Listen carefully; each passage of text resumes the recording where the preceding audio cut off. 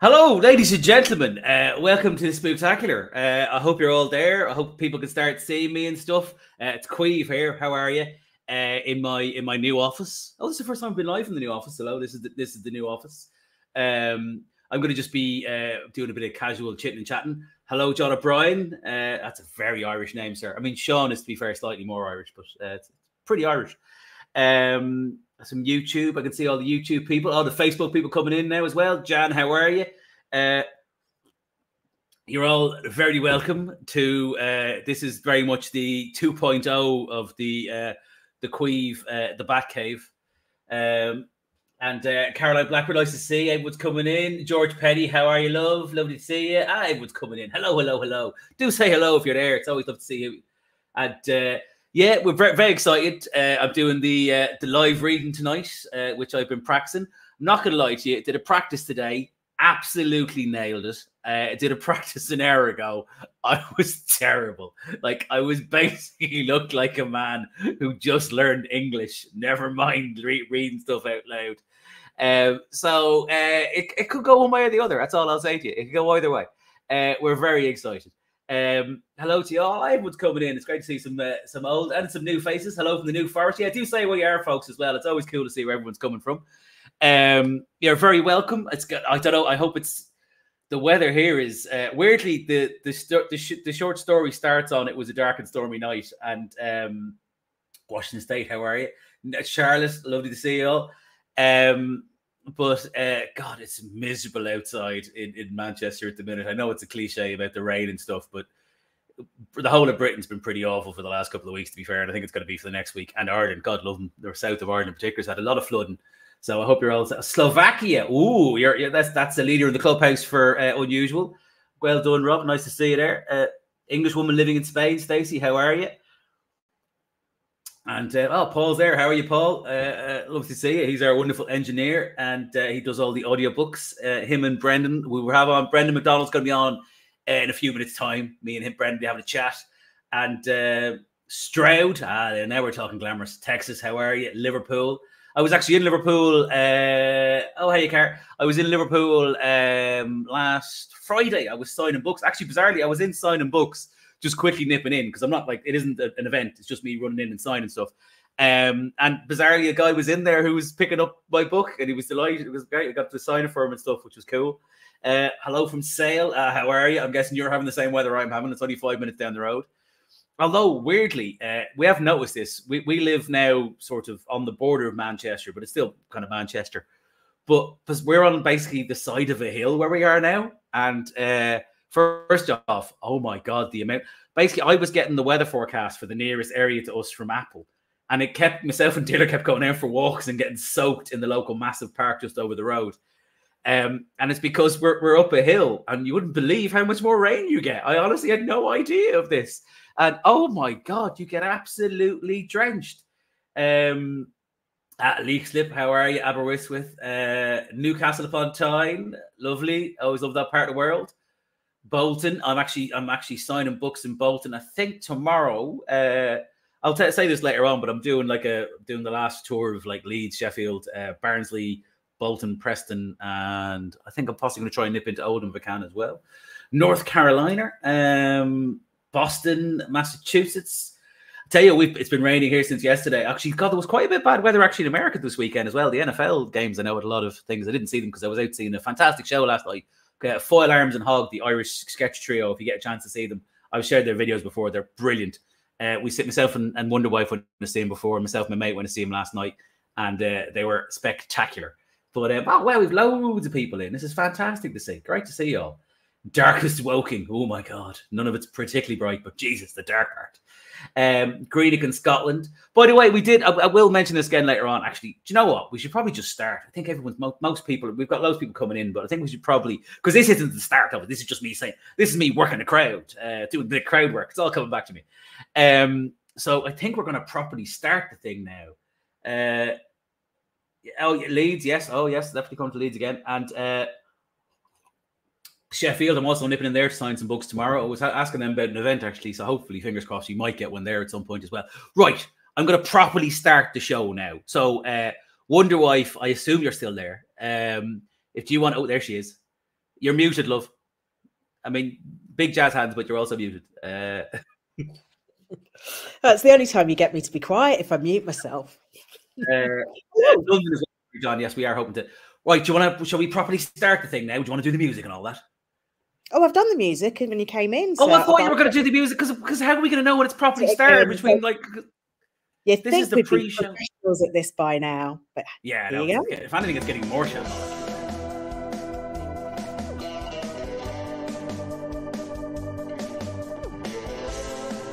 Is written by my mate Alan McGuire, if I remember rightly. I think. Hello, ladies and gentlemen. No, we were trying to go for a professional start. It already hasn't worked. Hello, you're very welcome to the very first, possibly annual Spooktacular. Please clap and cheer wherever you are. But yes, what's happening tonight, ladies and gentlemen? I'm Caimh/CK. You're all very welcome if you've not been to one of our live things before. That over there, or is that there you go. That's Wonder Wife, aka Elaine. Say hello to the people, love. Hello, lovely to have you all here, and thank you for joining us. Indeed, she's properly polished. She should be like a DJ or one of them fancy jobs. But yes, we're gonna have Brendan's gonna be on. Brendan McDonald, the narrator for the audiobooks. We're gonna be a crack with him. He's now officially famous. We'll be discussing that. He's quite the sex symbol. He's all over the place. You can't move in Ireland for seeing Brendan now. But yeah, so Brendan's going to be on. We're having a chat with him, and we're going to be announcing some very exciting stuff about the new release. The cover has been officially revealed today. It's hard to figure out where to point. It's where is it? There is it? No, hang on. There it is. Look, I'm assuming they can see. Yeah, a couple of. Oh, is it? Oh God. I was even more confused. Oh, it's up there. But you can see the thing. It's a cracking cover. They've done a brilliant job. We will actually do a video at some point about the covers because. For anyone who's got the hardback books and stuff, particularly you can see them on the paperbacks as well, but the hardback's particularly good for it. What's amazing is that the cover designer, who's brilliant, she's a fan of the books, and she puts in all these details, really very well hidden, some of them, that are all to do with the story and stuff, and they're amazing. Because like literally, I'm looking at one of the book covers 6 months later and going, "Oh my God, look at this thing!" And so she does a fantastic job on them. So they're really cool book covers. We're very proud of those. So yeah. Yes, tonight, seeing as you're all here, ladies and gentlemen, to celebrate you all being here. If you're watching this, by the way, on the recording, if you're not here live, this bit doesn't apply to you. Sorry, it's why you have to try and be here live. But for those who are here live, you can win yourself a proof copy of Relight My Fire, the book that's out at the end of January. You can get it right bloody now. Oh, look, she's got one as well. So yeah, you can basically get one of these, and I think you froze there. By the way, that's basically what we had. But yes, you can win this. All you have to do is she's going to put it in the comments now, I'm sure.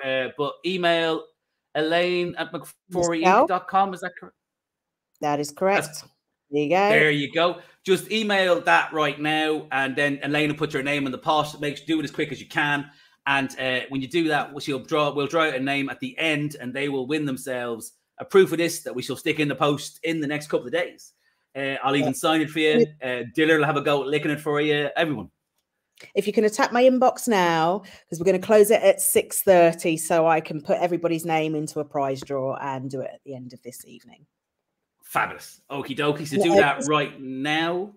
Just in case, if anybody's wondering on the email address, that is 2 I's. It's McForryINK.com. Yeah, it's McForryInc.com. Oh, McForry Inc. All one word. Okay, love. I'll let you go. So I think your our Wi-Fi in the house is going a bit dodgy because you keep freezing. So we shall let you. And it's just on my big massive face. Hello.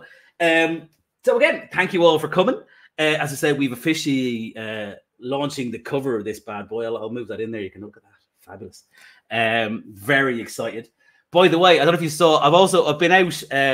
Love Will Tear Us Apart is out in paperback in the UK this week or last Thursday, and I've been out signing books and stuff in various different locations. I think I've already been to most of the Manchester stores. Are always great. Deansgate, Trafford Centre, Arndale Centre, Stockport. Big shout out to them. They're local to us now, and they've been absolutely incredible support. But I've been out signing them, and then I was out when I was doing them on Saturday. I was in Deansgate, and I was wearing a top. You can see the pictures on social media, and one of the lovely people in the bookshop went, "Oh my God, you've come dressed as the book," because I had a Leinster rugby top on that it turns out was the exact same color. and it does look like some bloke who tragically came dressed as his own book. So yes, I've been out signing these. I'm going out again tomorrow, assuming the weather isn't entirely horrific, but I'll assume it's drivable. I'll be tomorrow. I'm doing glamorous. I'm doing the big loop. I'm going Sheffield. I'm going to the Book Vault in Barnsley. Shout out to the Book Vault in Barnsley. It's a fantastic indie shop. Do support them if you're in that area at all. Then I'm going from there to Leeds. Then I'll be hitting Oldham, Bolton, Preston. Hopefully all them tomorrow if I can get all those done. Assuming the electric car it can charge to get around all that things. Generally, it's very good, but I won't lie, it's a little bit dodgy in places. But that's the plan for tomorrow. So I'll be in signing. So if they're in your local shops, you will have signed books in there. So do go in and grab one. Also, yeah, I think we'll do this now. And then we'll bring on the fantastic Brendan and we'll have a chat about his new fame. But basically, we're announcing tonight because, you know, and we've explained this before. I'm going to turn the heater off. It's getting a bit too warm in here. It's the joys of live broadcasting. Basically, the charts in Britain, they work on hardback books. So we love you buy the book in any format. We're delighted. Thank you very much, sincerely. But to sweeten the deal, if you pre-order the hardback, ladies and gentlemen, and the link will be up in the thing for you where you can do all that. But we're announcing tonight what we're doing, and we've always had stuff before where we've had like cards and stuff. Which have been nice and people like the cards, but we are pushing the boat out this time. I mean, we're pushing the boat out. It's hitting iceberg. It's sinking. That seems like a bad metaphor. We're pushing the boat out. It's going to space. Yeah, the boat's going to space. That's where we are. I'll tell you what you're going to get when you pre-order the book, ladies and gentlemen. I mean, this is quite the deal. You are going to get a Stranger Times, an exclusive limited edition Stranger Times newspaper that we've done. This is an actual newspaper. We've seriously made this. It looks absolutely fantastic. It's got like loads of stuff you're not seeing, classified ads, all this different stuff. They've done an absolutely fantastic job in that. We have a limited amount of these, so anyone who pre-orders in the first few, we don't know when we'll run out, but get it done as quick as you can. What you'll get, we'll send you anywhere in the world. We'll send you a copy of the newspaper, along with a signed book plate, which is basically a thing you can put in so the book will be signed, and we'll put it whatever message you want and stuff. As well as that. Anyone who's a fan of the Bunny books, Other Plans just came out a couple of weeks ago. Thank you very much for all of you who've bought it, etc. By the way, generally the response has been very good. I'll be honest, we were expecting to get a couple of racists annoyed. They haven't emailed us. I mean, they may well have been annoyed, but they haven't emailed us. But fans of bull riding have. No bulls, so maybe they had a point that maybe my attitude towards bull riding was very harsh because bulls never wrote and said thank you for supporting us. So clearly I'm in the wrong there, and the bulls actually enjoy it. But anyway, Other Plans, I think, came up in the very first chapter in the book. If you actually read the very first chapter of Other Plans, it refers to stuff happening in Dublin, or it's stuff that they know that basically about Bunny, without giving any spoilers away. Which sort of basically sparked the idea that, oh God, that would have repercussions in Dublin. So I'm now writing the novella called Meanwhile in Dublin, because naming's hard and I've gone with the basic here. But Meanwhile in Dublin, I'm actually writing it right at the minute, and it's going to be a novella featuring Paul and Bridget, Phil, lots of the other Dublin crew. It's going to be a lot of fun. And if you pre-order the book, you will get the ebook, and we think, hopefully, 95% sure, I say this, we haven't actually asked Morgan this yet, but we think this is going to be the case. You will also be able to give it to you on audiobook through Book Funnel and stuff. So if you pre-order Relight My Fire, you'll get that early. If you're not, and then at some point that will also be in a collection that we're going to do later on for Bunny fans. So don't worry if you can't pre-order the hardback, you will get it eventually, but we're just going to do it early if you're a fan of that. So you get that exclusive, free. And also, yes, we're having a competition where 2 people who do pre-order will feature in the next Stranger Times book. They will, I say feature, they will have characters named after them, where somewhere in the articles of the stuff, you'll have your own, which would be, some people love that kind of stuff, which is quite cool. You'll have characters named after you. And also someone has a chance to win all 4 of the books signed as well, all 4 of the Stranger Times books. All of that. And all you have to do is pre-order the hardback of Relight My Fire. There's a link where I'm sure Elaine will be sharing it with you now where you can do that. And again, we appreciate, obviously, if hardback isn't your thing, if it doesn't suit you, don't worry about it. I know it's not for everybody. But if you can support us by pre-ordering the hardback, we would be incredibly grateful for that. And you'll get all that stuff. So how you do that is basically it's explained on the site. By the way, I shouldn't say this, but It's been a fun couple of weeks because we had 2 books effectively coming out. We had problems with our mail thing. We're moving across to our email, and appreciate your patience. I know some of you might have received a bit more emails than normal because we've been moving from mail things.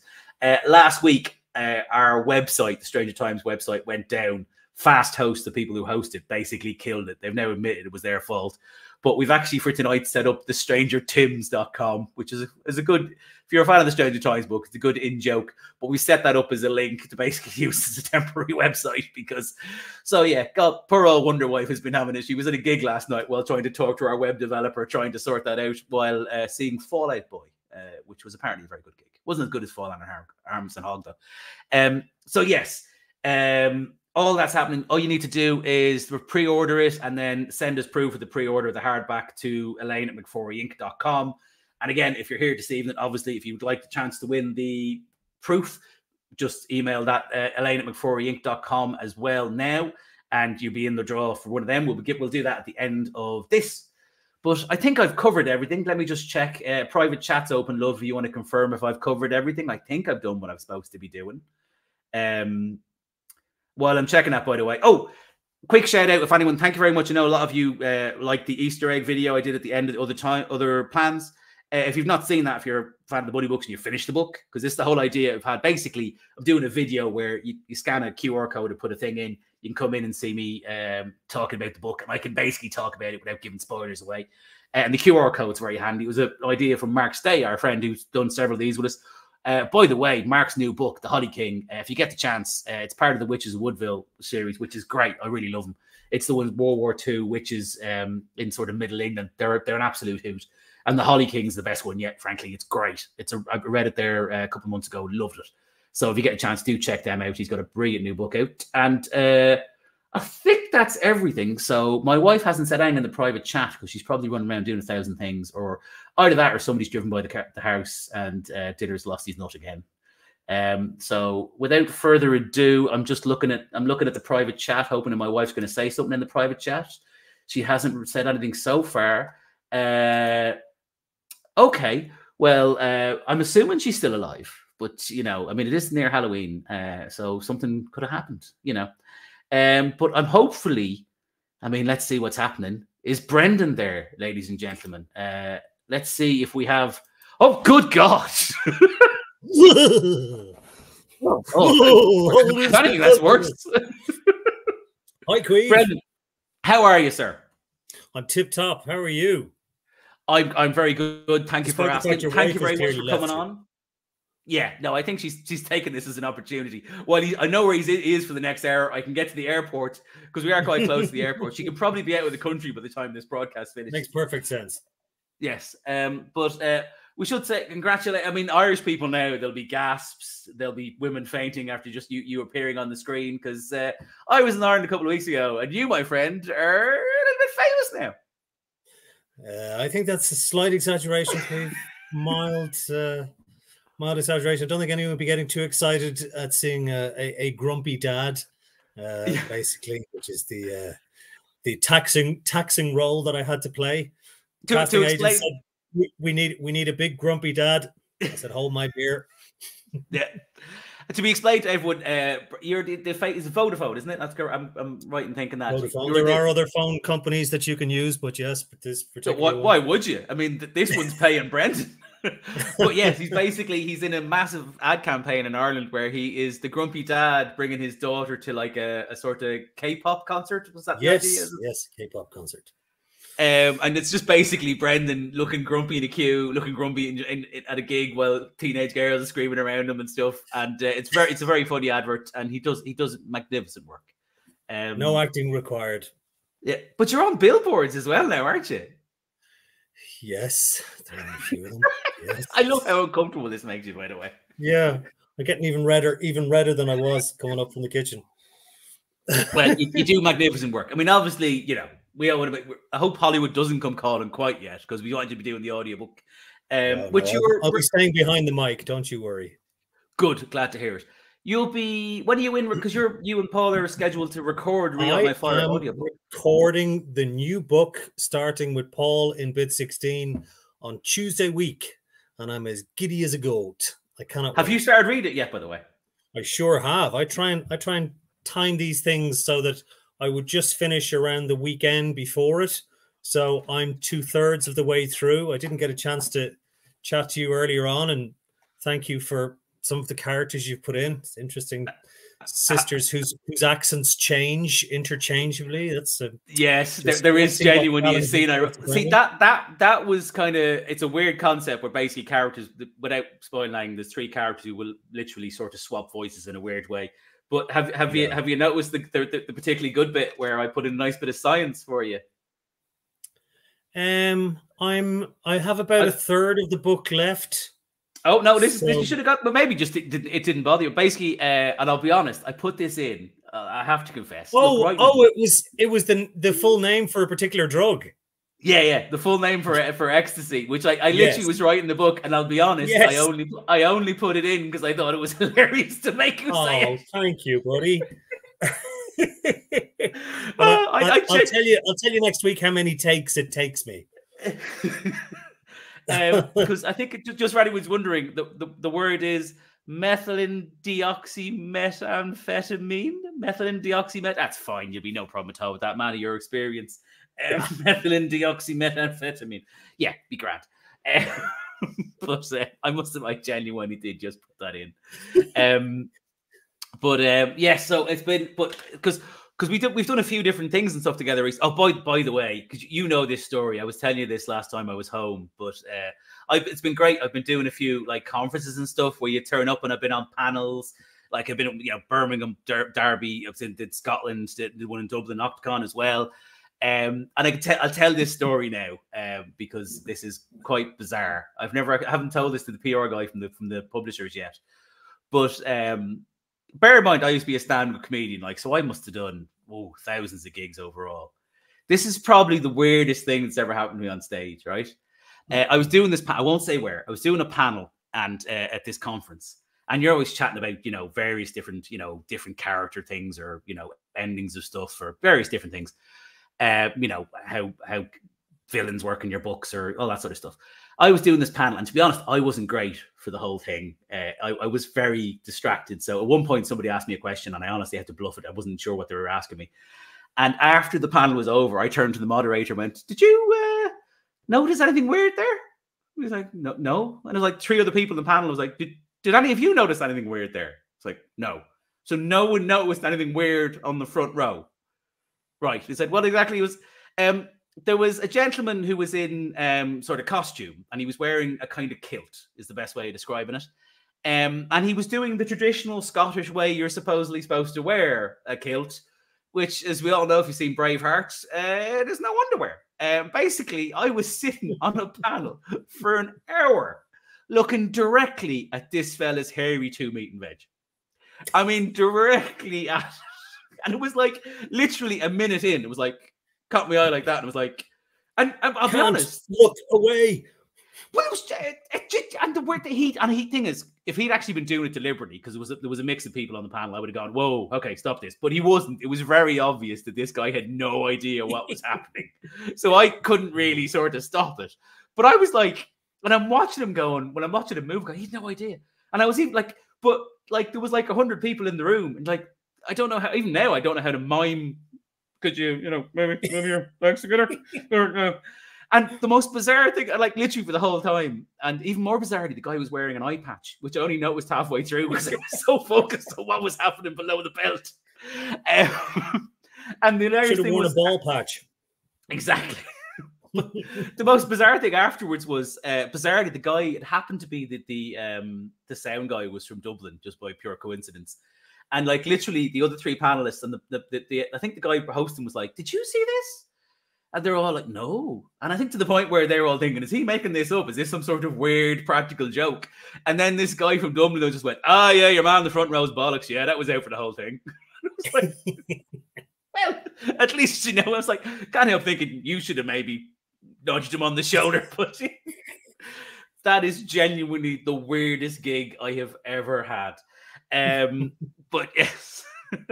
By the way, I think you and me need to clarify something for our English, actually our British friends, because I've been having this discussion all week with people, and you can back me up on this. Because for our American friends, Halloween's always been a big thing over there, and now it's kind of a bigger thing in Britain where they do stuff for it. And basically, of all the time, British people going, "Oh, it's just an American thing that's been brought over," and Irish people always get wound up about this. So, Brendan, you are a witness for the defence. You can back me up on this. Halloween has always been a massive deal in Ireland, hasn't it? Yeah. I mean, I'm an old boy. I was a child of the 70s and 80s, and ever since I was a little lad, it was dress up. I tell you what has changed in the last maybe 10 years is the notion of decorating your house. So if I look around my estate now, Jesus, it's ghouls and ghosts and loads of things hanging from people's windows. We have a few here. My kids are now too old to go trick-or-treating, but certainly when they were younger, we used to probably make a bigger deal of decorating the house. But we have our house decorated. 90% of the houses are decorated. That side of things is new, where you wouldn't have seen that in the same way that people decorate for Christmas. But certainly the dressing up and trick-or-treating has always been a thing as long as I've been around.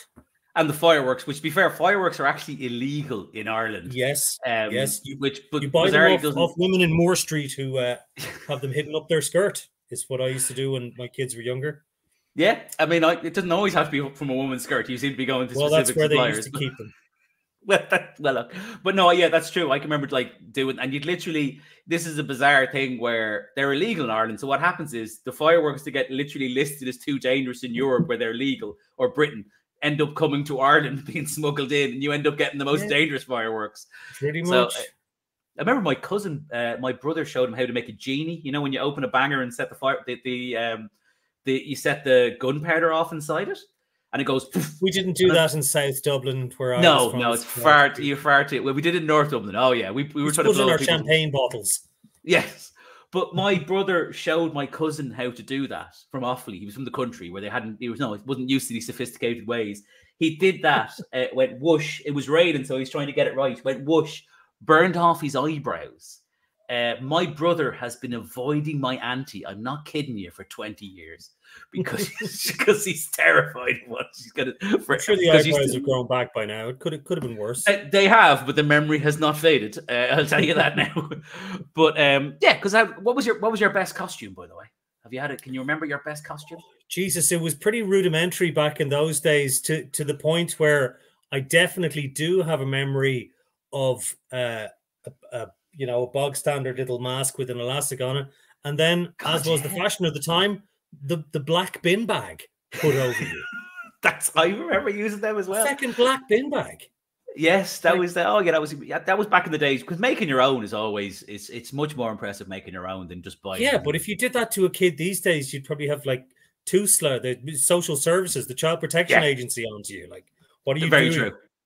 Mind you, my favorite ever costume, and weirdly I did it as an adult, because I was actually I was going to a friend's party, and I didn't know it was fancy dress till literally that day. I thought my friend was winding me up, and it turned out it really was fancy dress, and I thought they were trying to make me look like an idiot, and it turned out I was going to be the one who turned up with no costume.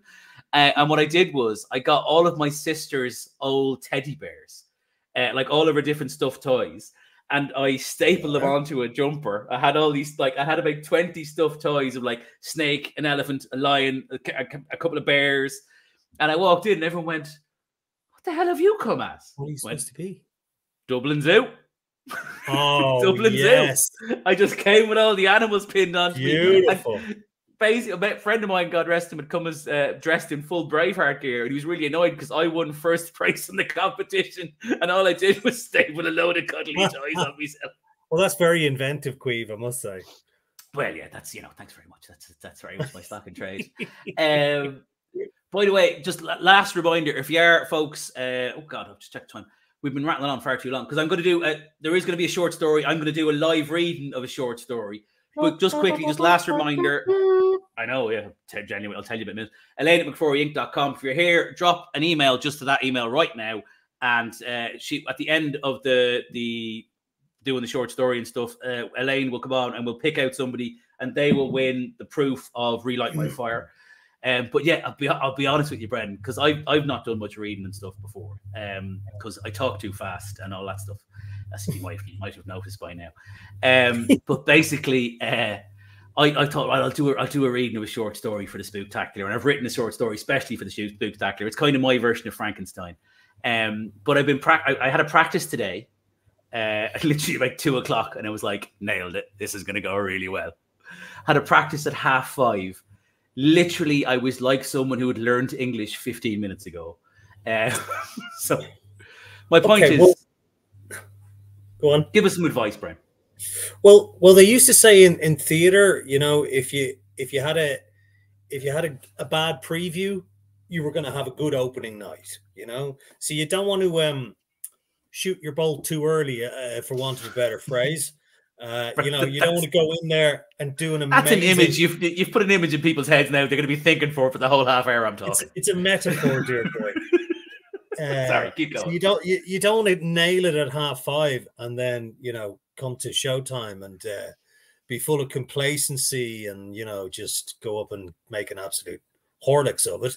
So I think in this situation, this is probably a good thing to have messed up at 5:30, because this is how we learn, through our mistakes, Caimh, through our terrible, awful, disastrous mistakes.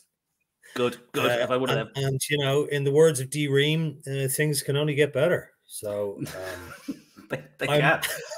I was explaining, by the way. I'm expecting you to nail it for this one. Oh, thank you. By the way, I was bizarrely explaining D. Ream to somebody during the week, because it's kind of oddly sort of relevant to the new book, in the sense that sorry, with the band. Yeah, with the band, because what's I'm terrible at names. What's the famous physician? Brian Cox. Brian Cox, yes. Yeah. Brian Cox basically was explain to Americans who probably won't have heard of Brian Cox. I don't know if he's gone international yet, but he's a massive deal in Britain. He's basically the thinking woman's thinking man. He's explaining science while half the women in the audience would quite happily hump his leg if given any kind of a chance. He's quite the sex symbol. Patrick Moore didn't have that appeal. No, Patrick Moore, very different demographic.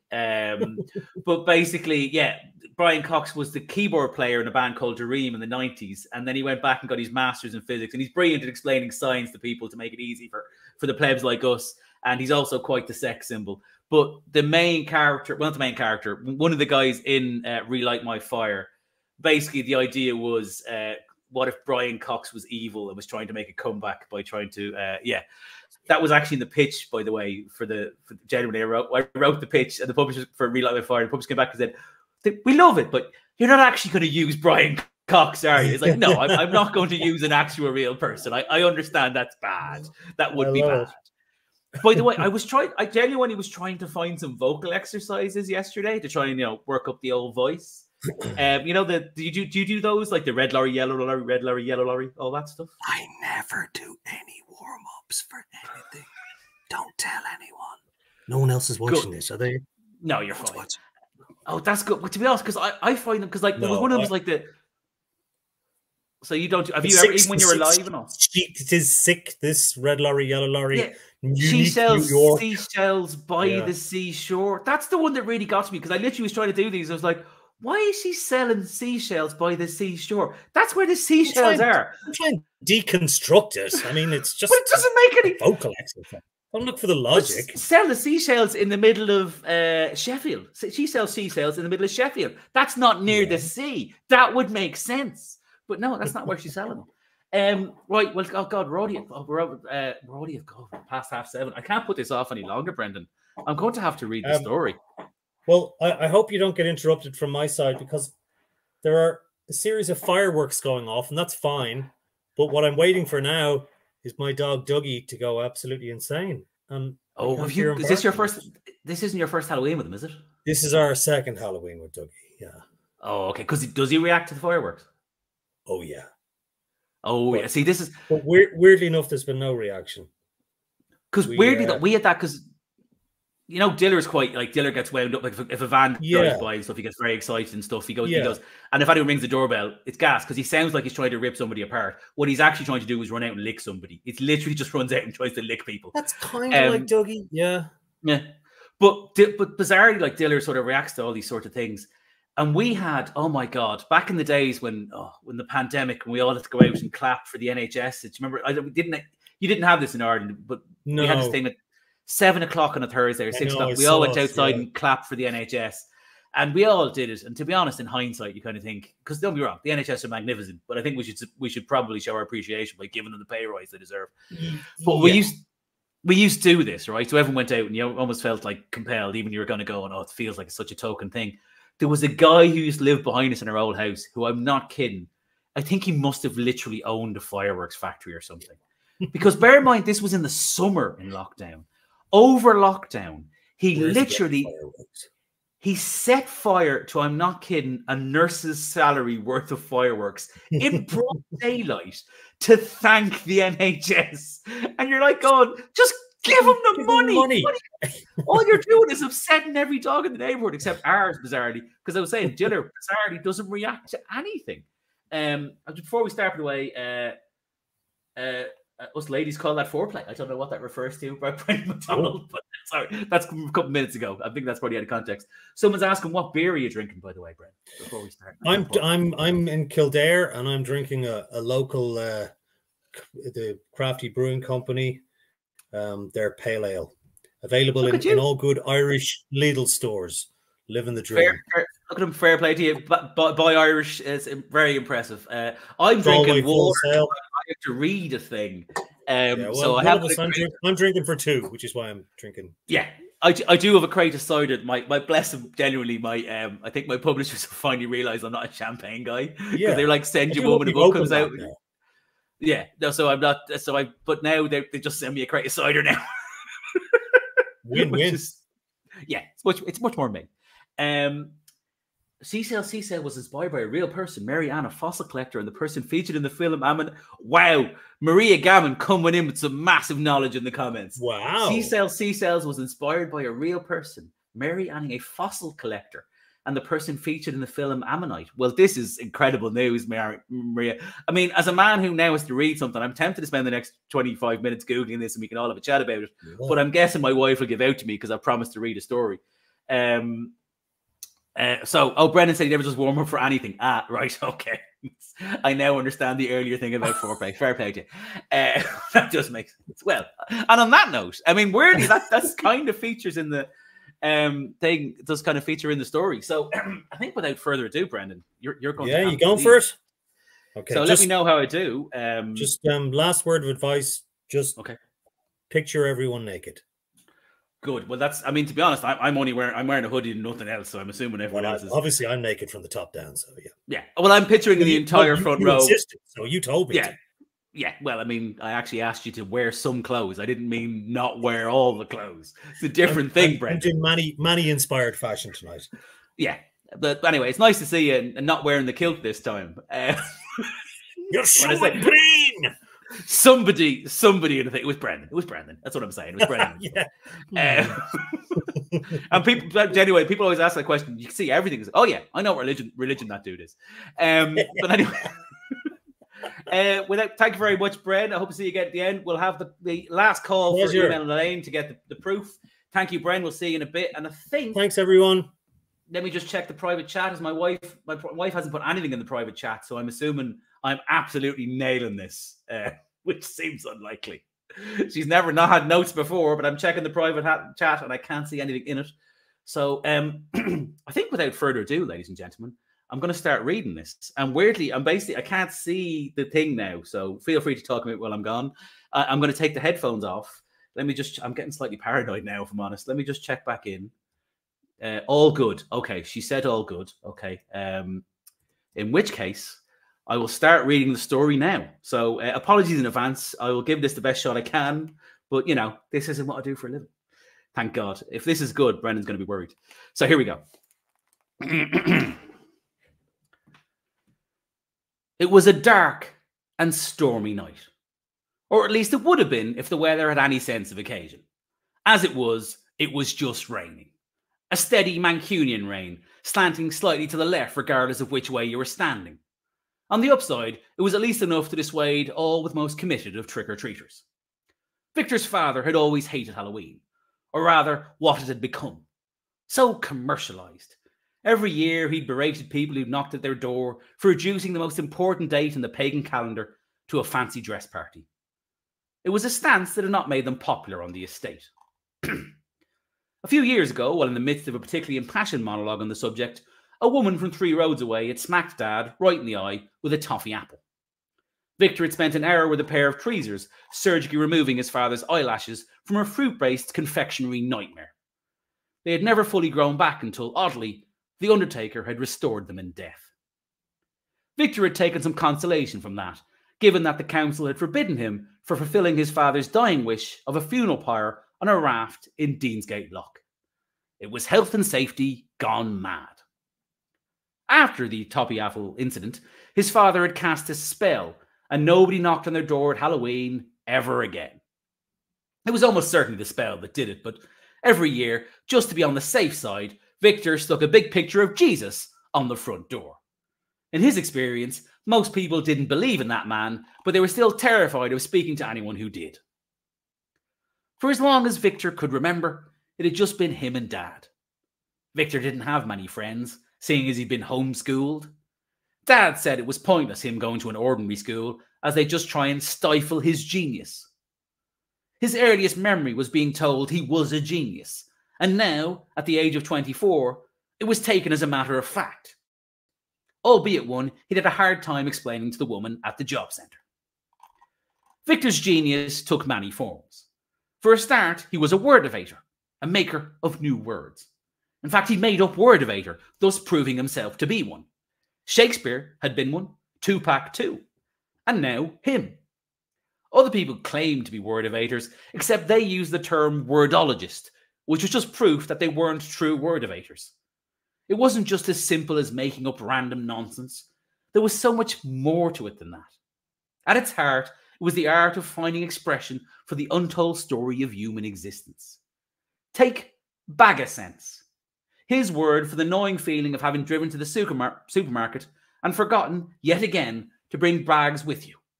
Or pasqualopathy, the belief that your good idea was really someone else's first, but being absolutely fine with that. After tonight, no one would dare to doubt Victor's genius ever again. He was about to bring new life into the world. Now, yes, people had been doing that for, well, by definition, the entirety of human history, and the act of creating life in itself wasn't that impressive. This had been borne out only yesterday, when the heavily pregnant woman at the bus stop had called him a pedo because he wouldn't give her a cigarette. Victor didn't smoke, and more importantly, he was pretty sure she shouldn't have been either. The difference between Victor and that woman, well, one of the differences, there were actually loads. For a start, he wasn't female, pregnant, or a smoker. He also hadn't tattooed the word mum on his arm, and then later added the words fuck you above it for reasons that weren't entirely clear. But the single biggest difference, as pertained to this momentous moment, was that he was bringing life fully formed into the world, as opposed to a baby that would be squeezed out and inevitably have its ears pierced at far too young an age. His creation lay before him on the kitchen table. All right, she wasn't technically his creation. Yet. Technically, she was a product supplied by the Nakatomi Corporation in the Philippines. Victor strongly disliked the words sex doll. For a start, she wasn't a doll, but a state-of-the-art programmable android. A Francine 5000. Francine was an oddly old lady name for something whose advertising bump had emphasized its frankly impractical curves and wipe-clean features. But Victor supposed the Filipinos had just picked a name with no obvious celebrity associations to avoid lawsuits. He wasn't worried about the whole sex android angle of all this, but it was either that or start digging up bodies. That seemed extremely icky, and people always underestimated this, it is actually really hard to dig up a grave. Victor had never been good at physical exercise, having been a steady C student in PE, or running laps around the garden of their small terraced house, as it could be more accurately described. Admittedly, the programming options available on the basic Francine 5000 model were very limited, as indicative by the fact that most of the so-called personality types were illustrated in the instruction manual with stick figure drawings, some of which involved implements. All this, however, was about to change. The genius of Victor's approach was twofold. First, he paid extra for massive processor and memory upgrades to allow him the capacity to upload additional personality programming. He'd combined ChatGTP with a script of his favourite film, Alien, and a transcript of 2 shows by Victoria Wood, his father's favourite comedian, plus 3 sample chapters from the book Fix the System, Not the Woman, which he downloaded free from Amazon. These, Victor felt, would provide a more well-rounded individual. He'd also tweaked Francine's programming to include her, under her fantasies, bringing down the patriarchy, as Victor was a feminist. He wasn't entirely sure what he meant by that, as up to this point in his life, he'd had remarkably little contact with the opposite sex. But he regularly gave women big thumbs up out the window of the bus when he saw them doing stuff. The second fold of his twofold approach was the application of the occult. Victor wasn't a wizard like his dad, but he still understood enough about it to grasp the fundamentals of magic. Certain items retained magical properties, and those properties could be drawn upon, sort of like batteries. With that in mind, after spending a whopping £15,000 on the customisable Francine 5000, he'd use his remaining £400 to acquire objects of latent magical power to perform the ritual he had planned. He'd gone to Paolo's Emporium in Affleck's Palace, widely regarded as the shop for the serious magic user, and bought 2 Himalayan salt lamps, a dream catcher, some Maprinian spoons, and a crocheted portrait of Aleister Crowley. To cover all bases, he'd also trawled the local charity shop and found an inexplicably unnerving picture of a blonde child, the stuffed head of a moose, 6 ceramic gnomes with haunting eyes, and a portrait so magnificently awful that the one-word title Queen on the frame still left the peruser wondering if the subject was the dearly departed monarch or Freddie Mercury from the band Queen. That item hadn't felt particularly eldritch, but the nice old lady in the shop had thrown it in for free. In fact, she'd given him everything free as a thank you for taking the picture. He normally would never have taken something for free from a charity. However, he fundamentally didn't understand why Bolton needed a donkey sanctuary. He was confused as to what donkeys were being saved from, and to what end. What's more, every time he asked the old lady in the past, she'd been very shifty about it. He had a sneaking suspicion that the Bolton Donkey Sanctuary was a front organisation for something far more sinister, and the old lady was definitely in on it. His father had often stated that people had a real blind spot when it came to automatically trusting the elderly. All old people were people who'd got old. Victor was ready to begin the ritual. He'd finished lighting the candles. If there was one thing he learned watching his father performing spells over the years, it was that you couldn't have too many candles. If there was a second lesson, it was always have a fire extinguisher handy, as all the aforementioned candles and his father's penchant for long-sleeve robes were a very dangerous combination. These candles were particularly pleasing as they were dark purple and black and had those all-important dribbly qualities. These were the good candles that his father used on special occasions. If he was just conjuring some basic ill on the man who'd been rude to him in little, then the tea lights from IKEA would suffice. But for the momentous spells, he'd always instructed Victor to bring out the big guns. Along with the candles, the various items Victor had acquired were now spread out around the kitchen table. The air was thick with magic and the scent of burning lavender because, as his father was wont to say, you couldn't find an unscented candle these days for love nor money. This would be the night. Victor could feel it in his bones. Admittedly, this wasn't the first time he'd felt it in his bones, to the point where his bones were becoming quite suspect. The first time had been 2 weeks ago, on a stormy night. Wonderful ambiance. Victor had been mid-ritual when the doorbell had rung and he'd opened it to find a man asking if he got a TV licence. A 20-minute argument had ensued where Victor had assured the man he didn't need or want a TV licence and how all mainstream media was a con. The man kept bringing up something called Match of the Day, and when he'd finally seen him off, Victor returned to his ritual to discover one of the candles had been too close to Francine, burning her little toe and causing it to melt slightly. On the second occasion, which was a week ago, there'd been actual lightning. Infuriatingly, he'd had to abandon the ritual when Francine's software had failed to compile correctly. He'd spent 2 days ringing Nakatomi technical support trying to get that issue resolved. They'd kept picking up the phone, shouting about not giving refunds and slamming it down again. He'd eventually found an answer on an online forum, and once he'd updated the firmware, things seemed more promising. Previously, the little green bar, which stretched across the screen, had crashed when it reached 78%, but it was now at 94%. It was working. It was really working. Of course, Halloween was the ideal night to do this, but Victor had initially not wanted to wait. This had less to do with his desire to prove his genius to the world, and more to do with where he'd borrowed the £15,400 from. Ivan, the Mad Russian. It was a hyperbolic name, but an apt one. He was certainly mad. For a start, Ivan wasn't Russian. He was actually a bloke called Darren, who was the same age as Victor. As children, they'd been in Salford Amateur Dramatic Society together.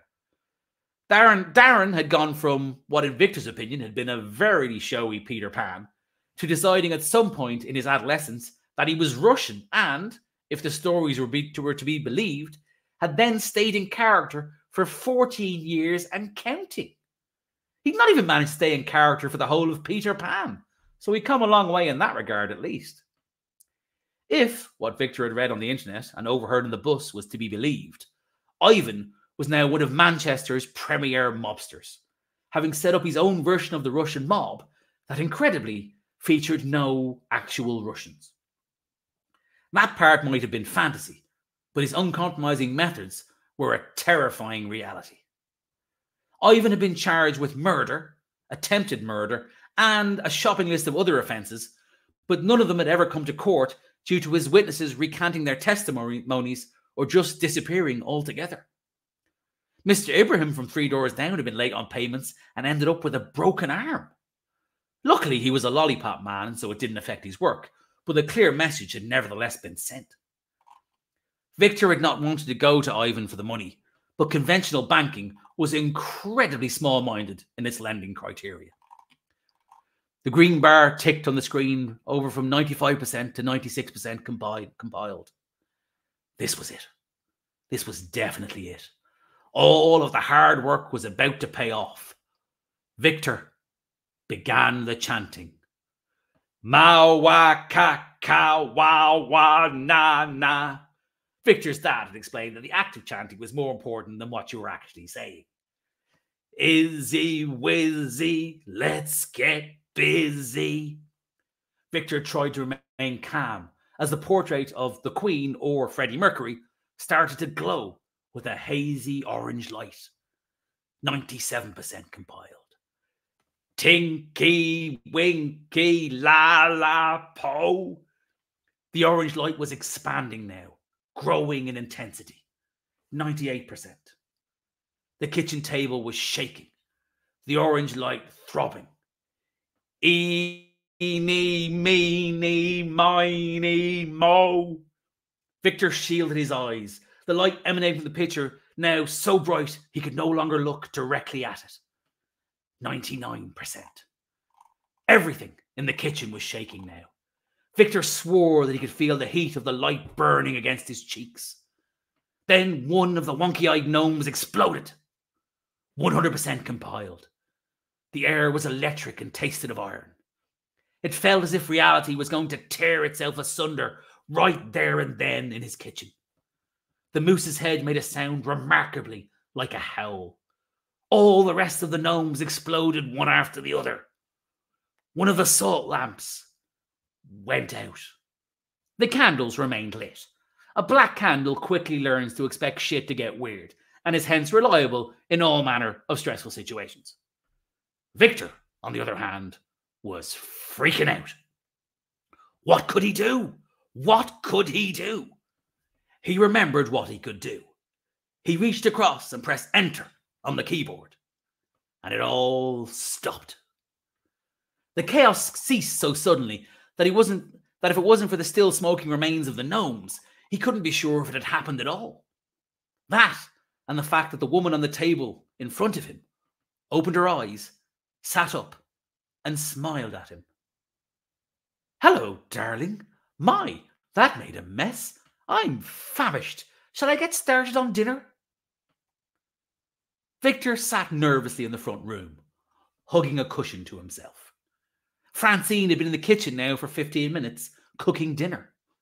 She had informed him that she was cooking duck à l'orange, which seemed particularly ambitious, seeing as he neither had a duck or an orange, which we assume were two of the most fundamental requirements for that dish. He didn't say anything because, well, up until this point, Francine had merely been an idea, a concept. In more practical terms, a vessel wrapped in lifelong silicone skin substitute containing what the Nakatomi Corporation proudly call the cutting edge in android technology. Now, she was a 5'10" blonde woman standing in his kitchen putting something into the big pot. She was doing all of this while naked. Victor hadn't dressed her before the ritual, as then Francine had just been one of the objects, but now she was very naked in his kitchen. He was aware that naked was technically a binary state, but she was like really, really naked. He had acquired a nice summer dress from the charity shop, and he'd pointed gingerly at it hanging on the back of the door, but she just smiled and asked him if he had corn flour.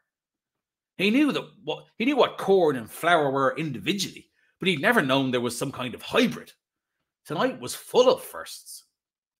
Victor was really worried about dinner. What if what she came up with was inedible or poisonous? Was cooking even part of her programming?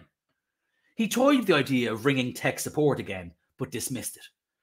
He imagined the invocation of black magic would have voided the warranty. It was probably buried somewhere in the 47 pages of terms and conditions.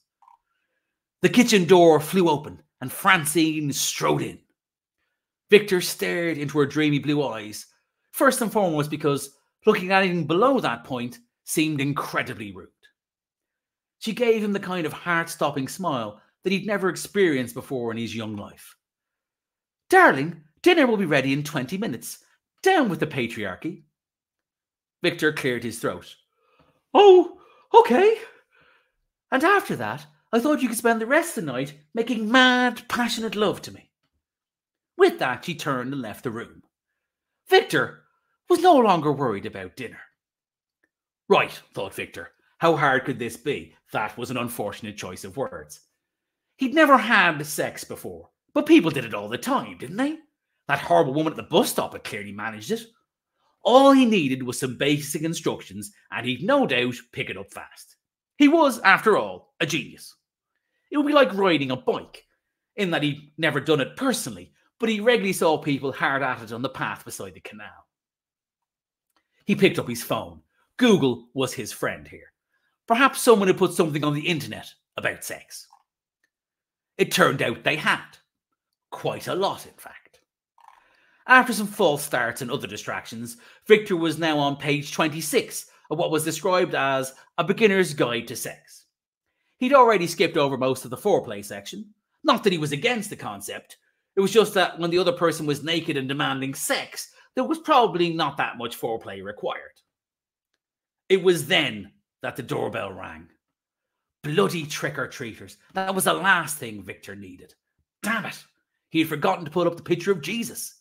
He'd ignore them. He had no time for that now. "I'll get it, my love," came the shout from the kitchen. Victor was out of his chair like a rocket. No, need, I'll get it." He rushed to the door and, after checking that there wasn't a naked woman standing behind him in the hall, he opened it. He'd been so concerned about what was behind him that he'd not given due thought to what was going to be on the other side of the door. It wasn't kids looking for sweets. It was a mad, non-Russian Russian looking for money. Ivan favoured him with a gold-toothed smile. "Victor, my friend." The way Ivan said his name sounded more like a vampire from black and white Hollywood movie than Russian to Victor, but Ivan didn't strike him as a man who would take notes well. Behind the approximate Russian stood two massive menacing slabs of humanity, who didn't speak and yet who sent a terribly clear message. Ivan, hi, lovely to see you.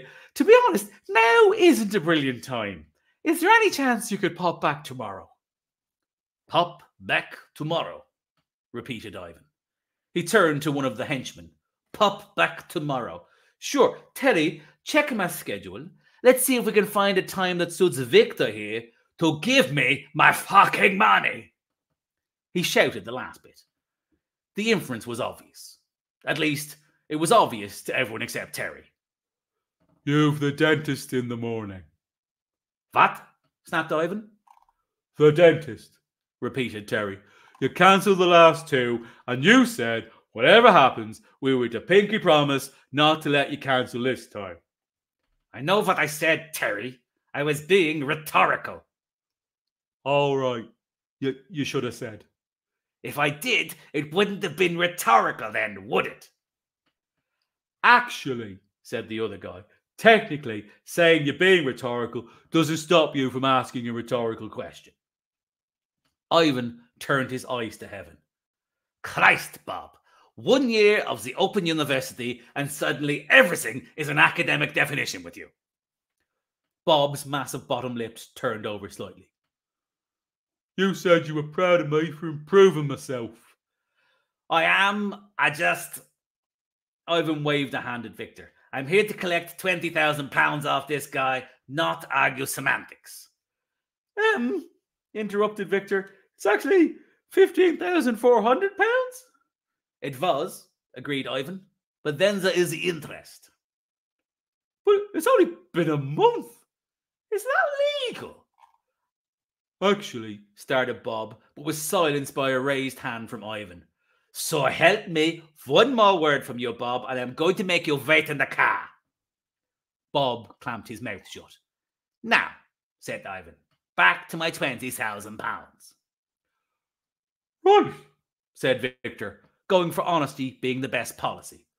I'll admit I don't have the money at the moment, but I'm sure given time I will have no problem coming up with it.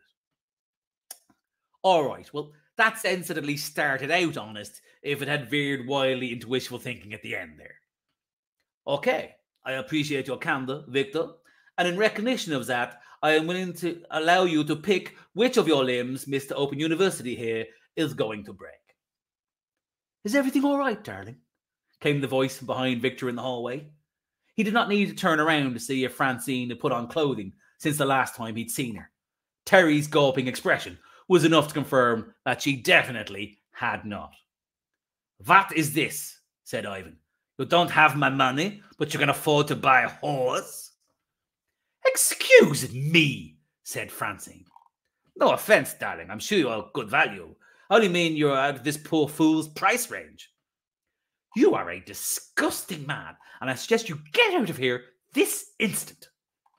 And maybe you should calm down and put some clothes on, sugar tits. You strike me as being part of the patriarchy. Now, started Victor, feeling increasingly like both this conversation and his life in general were getting away from him. Ivan jabbed a finger in Francine's direction. Now you need to shut up. I will not hit a woman. I have Terry for that. He is bi-violent, willing to hit absolutely anybody. Francine pushed Victor to one side. He stared at the ceiling, trying very hard to think of anything to say or do to stop the unfolding nightmare. And to think, just a couple of minutes ago, all he'd been worried about was sex. Now there was going to be violence. And while he wasn't sure he'd be great at the former, he definitely knew he was terrible at the latter. In truth, he wasn't a lover or a fighter, but he was prepared to at least give one of them a go. Don't you point at me, you beastly little man, said Francine. It was at this juncture that Ivan's hand reached forward to do something more than point, and all hell broke loose. Without being aware of it, Victor crumpled to the ground. He at least did so voluntarily. Ivan, on the other hand, was very much compelled there by a swiftly delivered kick to his nether regions. Francine was a blur of buck-naked femininity mixed with rampant, unadulterated violence. Victor somehow lost track of time as everything blurred. He didn't realise it was over until Francine laid a soft hand on his cheek. "Darling, are you all right? Did they hurt you?" She helped him unsteadily to his feet. It was only then that he looked at the massive groaning humanity that lay on the pavement in front of them. All three men were alive, although they weren't enjoying being so. It had been a literal bonding experience for Ivan, Bob and Terry, as each of them now had another man's limb shoved somewhere the sun didn't shine, forming a nightmarish daisy chain. Its disentanglement would require extensive medical assistance and a proctologist being signed off work for a month because of his nerves. Victor stood there in silence for a long moment, looking down at the destruction Francine had wrought. Then she sighed and said the words that more than anything from that night would haunt Victor. "Oh dear, it's happened again." Victor looked at her in confusion. She took him in her strong arms, dipped him down, and planted a kiss on him that rocked his world. When it was over, he stood gasping for breath as, in the distance, sirens could be heard ripping through the Mancunian night. She brushed her fingers lightly through his hair. "I'm sorry, my love. I guess I'd better be going. Know that I will always be with you." She kept looking at him, but raised her voice pointedly. "And know that should anyone come back here looking for money, I will definitely be here." Someone behind them groaned something unintelligible in Russian. It had to be said. Impressive staying in character even then. Before Victor could find the words, she placed a soft final kiss on his cheek, and then Francine leapt onto the roof of his terraced house and disappeared into the night. Victor quietly closed the front door behind him. He walked back into his kitchen and managed to rescue a towel covered in Marmite that had been roasting in the oven before it burned the whole house down. As the smoke alarm warbled, Victor looked at the framed picture, which no longer featured either the Queen or Freddie Mercury. It was now a perfect rendering of Francine beaming out at him. Many a night he would sit in his front room, staring up fondly at that portrait that now hung above the mantelpiece, and she would smile down upon him. Visitors would often comment how the nipples seemed to follow you across the room. He never did see her again, but he knew she was out there. She was there in the urban legends, the rumours, the whispers on the wind. The builder who catcalled a woman walking by a site, only to later be found half buried in his own cement, bollock naked. The trio of drunk lads following a woman home, telling her to smile, and they were just being friendly, who were inexplicably discovered 35 miles away in the African painted dog enclosure of Chester Zoo, covered in gravy. To others, she was vengeance. She was a warning. She was the patriarchy's worst nightmare. And to one particular proctologist, she'd be the reason he'd leave medicine entirely and retrain as a barista. But not to Victor. No. To Victor, she would always be that final kiss. The end. Now, I'll be honest with you folks, I hope that was working, because I realised halfway through that I had no idea if the mic was in any way working or not. Oh, thank God. Was it working? Oh, genuinely. That was the weirdest experience half an hour ago. I mean, I presume my wife will ring me if the mic is broken down or something. But, oh, man. Now I'm having a point. Several, in fact. Thank you very much. I probably should have given a warning beforehand that it was a little bit vivid in certain places. I actually rewrote the bit about the three guys with the limbs at the end. Probably should have run that by Wonder Wife. I wrote it. But anyway, thank you very much. I'm glad you've all enjoyed it. Brendan, if you're still there, let's take Brendan on. Let's get a professional's opinion. It's a yes from me. I will retire my microphone. I'll hang up my ear goggles, and you can join Paul in the studio next Tuesday. Did you notice, by the way? Well done. I thought that was really terrific. I thought you did a great job. I particularly liked the suspense that you built up while it was loading up 97, 98, 99. And I liked your stereotypical Russian, where's my fucking money? See, basically, I was like, oh God, I've got to do a character here. Because I was writing and thinking I was going to read it. And I thought, I'll make him somebody who's not actually Russian, who's pretending to be Russian. And then I'm bulletproof. Yes, perfect. It's like, because you nailed the accent of it not being entirely Russian. Yes, I was very good at not being Russian. Yes, I actually, bizarrely, I took that from John Malkovich in the film Rounders, which is like the poker one with Matt Damon. And I actually took it from Matt Damon telling a story about John Malkovich doing. And Did you see that story where Matt Damon is telling it, and then Malkovich turns around to him and goes, "I'm a terrible actor." Yes, exactly that story. That's what I was thinking of. I love He was this. literally came in and just did it so over the top. But yeah, that's what I heard. God, it's so over the top. It is. That was brilliant. Oh, well, thank God that's over. Excellent. I'm delighted. Well done, Caimh. On behalf of everyone, that was really thank good. You very much, sir.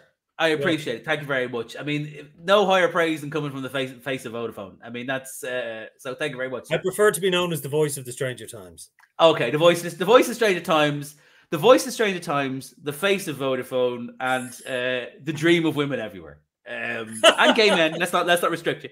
I'm sure you've got quite the following in all camps. Certainly.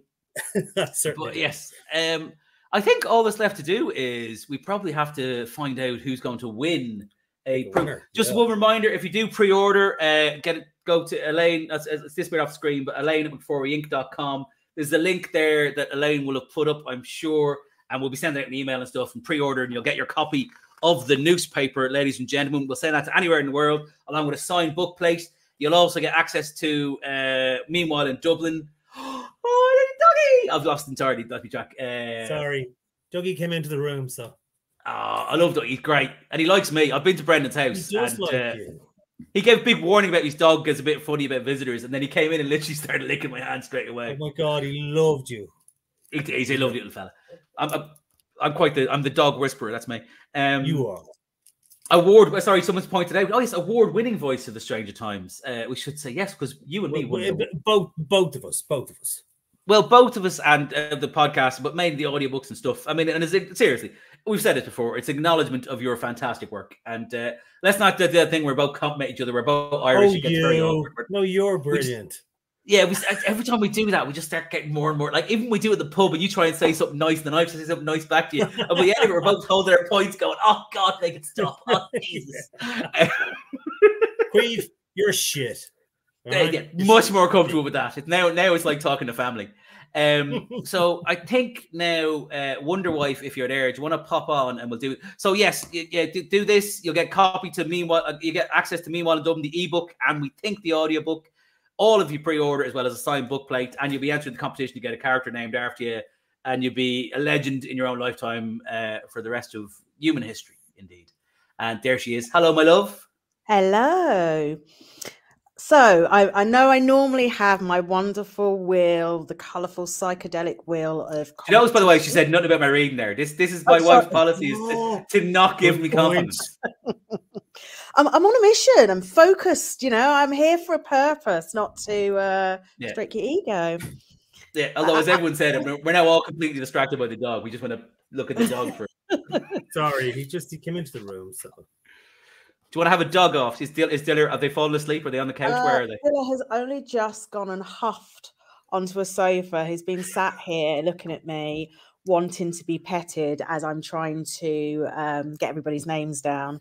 So I think he's eventually given up. He's had a few head strokes and now he's decided it's time to go to bed. Bless him. The other fella just goes in the corner and doesn't care. He literally doesn't care if you're in the room or not. Whereas Diller's like constantly, he's a nanny dog. He's desperately obsessed. He can't relax. He will, if you let him out, he'll come up and bark at the door. If I'm working late at night, he'll come up and bark at the door of my office, demanding I come down to the house. And then he like sheepdogs me down by like lassying me back in. He's a lovely fella. Right. Do you want to do the? Have you drawn the winner? If you could give me a number between 1 obviously, and 130, please. Between 0 and 130, I will go for. I mean, Bren, what's your favorite number between 0 and 130? Let's go for a totally random 140. 122. I didn't think you'd go that high. Oh, wow. Okay. Yeah. Mac, who's 122? 122 is Matthew King. There you go, Matthew. King. Congratulations, sir. You've won Brendan's dog. He'll be sending him in the post to you. No good dog. No, you have won. I wonder if I can get it directly. But sorry, this is now just you've won that. We make an amazing effect. You've won a proof of that. So email us your address, my friend, and we will send you this in the post in the coming days. Don't put it on eBay. Don't be a dick. And it is absolutely brilliant. I can tell you, I'm loving it. The final third of it, I cannot wait to get into the studio to do it. It's so good. It's so good. Oh, well, thank you very much. And I think that's it. We've done everything, I think. So, yeah, pre-orders and stuff. The link. I'm just going to pop the Stranger Times website back on because I've seen a couple of people saying, because the newsletter link is broken, unfortunately, as Caimh explained earlier. Yeah, you're back. Yeah, it's basically our website died like 3 days ago, which is not good time. And it's be clear, it's Fast Host. I mean, I don't want to. I'm going to throw them under the bus. It's Fast Host. They've admitted they screwed it up, and they're supposedly fixing it for us now. But yeah, so we had to get the Stranger Tims, which is a good in joke, if nothing else. .co.uk. Which was in book one, wasn't it? Yeah. Yeah, that's the whole point. The T-shirt exactly that Simon was wearing. So if you go to that, like as I said, get your pre-order as quick as you can. We have a limited. We've got a fair few of them, but there is a limited stock of these. So do get your pre-order in, and we'll get that all sent out to you. It'll probably go out in January once we've got everything else sorted out, as well as the short story. Ebook possibly read by Morgan, almost certainly read by Morgan. Have we actually asked Morgan yet? I have drafted an email. I'll be pressing send later on today. Well, that'll be. He's a very helpful man. He'll be able to read that first, and we'll get that done. And then obviously you get the hardback, or you can also hear Brendan. Why not do both? Hear Brendan do the audiobook as well, which is. Genuinely, I'm surprised how many people actually read the book and then people like doing it a second time where they listen to the audiobook. Which is, I mean, God bless you for doing that for all of us. But you're keeping all these dogs in dog food. God love you. I think we've covered everything, my love. So all to say is thank you very much, all of you, for coming. This will be available on YouTube and the Facebook and all that, so you can all see it. And there'll be an email, by the way, in the next couple of days. Possibly not tomorrow, because tomorrow I'm going to Sheffield and Leeds, the Book Vault in Barnsley, and then hopefully Preston, Bolton, and possibly Oldham as well, just to sign some books if you run in and out. By the way, just quickly, if you pre-order from any internet place, if you've got a local bookshop, you can possibly use them from bookshop.org. But also, if you want to just ask them to order it in, we'll send. If you want, even just tell them to email us or email us yourself. We'll send them the newspapers and a few more besides, because we're very keen to support indie bookshops where we can. So do just tell them to drop us a line, and we'll send them some papers and some signed book plates and stuff. Because I know indie bookshops appreciate that, and we'd be delighted to do all that. Outside of that, thank you, Brendan, for coming. Thank you, Wonderboy, for putting up with me. Thank you so much.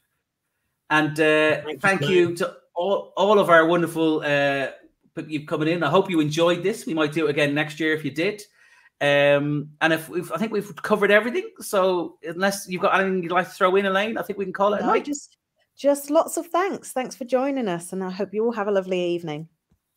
And I'm going it downstairs to get stuck into that cider. Thanks, folks. Friend, we'll see you soon, my friend. Everyone else, thank you very much. Good night. Bye. Bye.